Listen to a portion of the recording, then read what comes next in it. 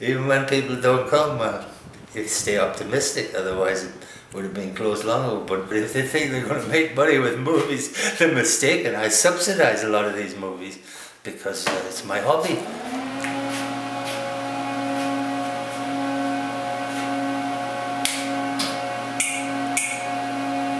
People come and take the money, sell them popcorn, go upstairs, start the movie and go down again and sweep up after the show and count the money.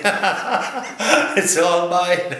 Except the film companies want a lot of money too. First run movie theatres, they pay up to 90% of their box office to the movie theatre, and they sell popcorn and bottled water for $4 a bottle. You know, they're not in the movie business, they're in the popcorn business. I don't need operator. Save all the money by doing it myself. There'll come a day when I can't get up the stairs now.